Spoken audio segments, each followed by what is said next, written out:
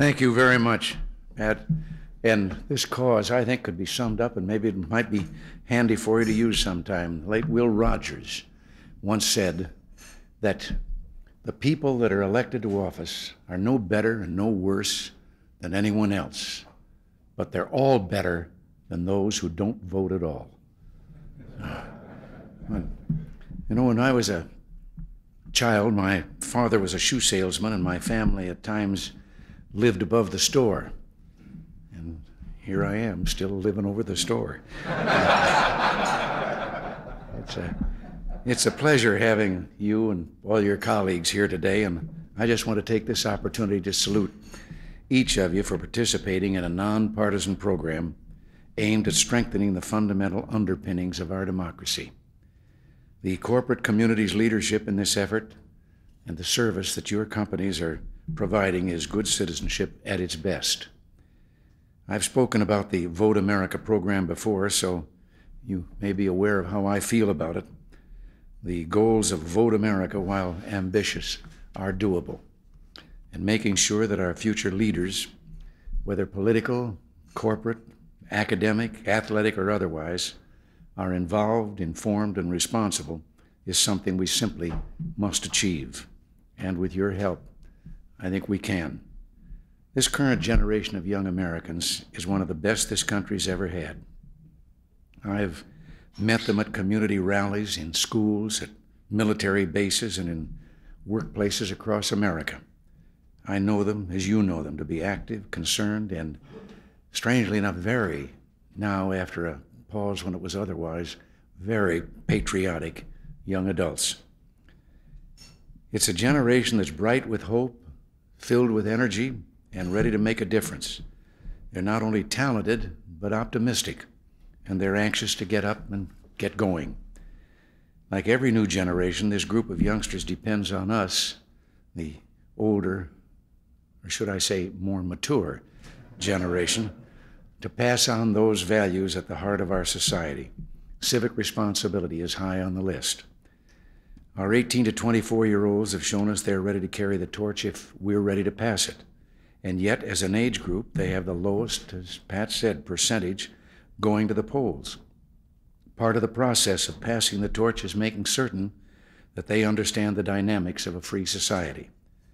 And today I hope that each of you will leave here with a renewed commitment to bringing our young people into full citizenship. Instead of a program, we're looking for a movement which can spread across the country. Vote America should be a symbol of the aspirations and dreams of young Americans. I urge you to put your creative genius to work. Nancy and I have an occasional night off, and when we do, we see your advertising, promotional ingenuity on television. And if you have any more nights off between now, or we have any more nights off between now and November, we'll look forward to seeing Vote America themes in your commercials. Your many innovative private sector initiatives have demonstrated what the business community can accomplish when it gets motivated. I sincerely hope the project is put on the front burner. The future of our young leaders represents the future of America. And since this is a priority of mine, I want to express my personal thanks to you.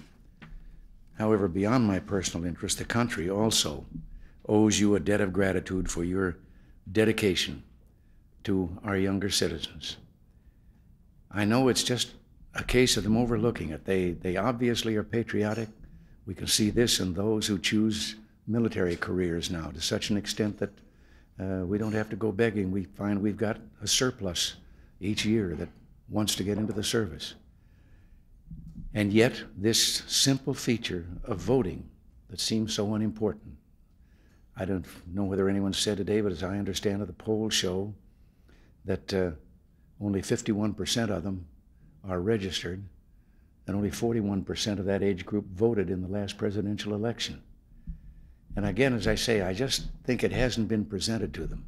And you think back just a few years when finally democracy came to El Salvador, to that tortured country, and the communist guerrillas who were still busy there. They were going to have their first election in many, many years. And the guerrillas threatened death to anyone who would try to vote. And we had a number of people down there as observers and saw these long lines that waited out in the sun for hours in these lines to get to the voting place and get their turn to vote. And one woman, a grandmother, explained to some of the guerrillas when they threatened her. She said, "You can kill me, you can kill my family and friends. You can't kill all of us." And there was another woman in San Salvador that stood there in the line for I don't know how many hours. They had shot her. She was wounded. She refused to leave the lines to get her wound tended until after she had voted. And when it was over, almost 90% of the people under those threats had voted. Now, I don't know if that's a gimmick that maybe we should threaten their lives if they try to vote or not. They just get contrary and decide to. But I think it is a measure that year after year, there has been a steady decline in the percentage of people who vote in our country. I sometimes think that maybe part of that is that an election year is a kind of an emotional experience. And now we have so many.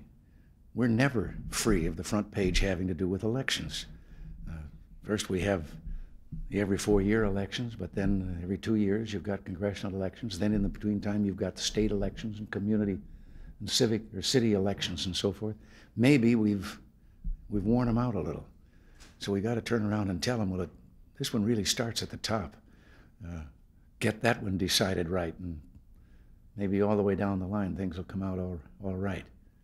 But I'm so grateful to you for all that you are doing, and I think that all of us do understand the very vital importance of this, that there shouldn't be a little handful of people that decide how the elections are going to turn out, knowing that the others won't even participate.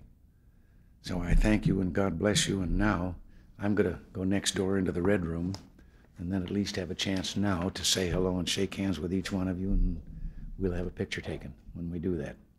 So thank you all for being here. I'm going to exit, and I know you're going to follow.